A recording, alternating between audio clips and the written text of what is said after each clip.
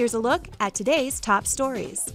A sad update to the murder this spring of UNC's student body president, Eve Carson. Her autopsy, released today, shows she died of multiple gunshot wounds. 2 men face charges in the killing. 1,420. That's the number of wildfires raging in Northern California. Almost 20,000 firefighters are battling the blazes, and they say there's no relief in sight.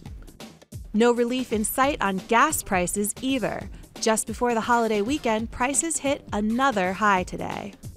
Watch out, iTunes, Rhapsody's coming for you. The digital music seller is teaming up with Yahoo Inc. and Verizon Wireless to sell songs in MP3 format, meaning you can play them on your iPod.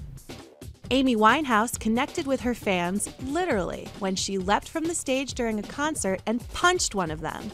The attack happened during her song Rehab. Perhaps her next single should be called Anger Management.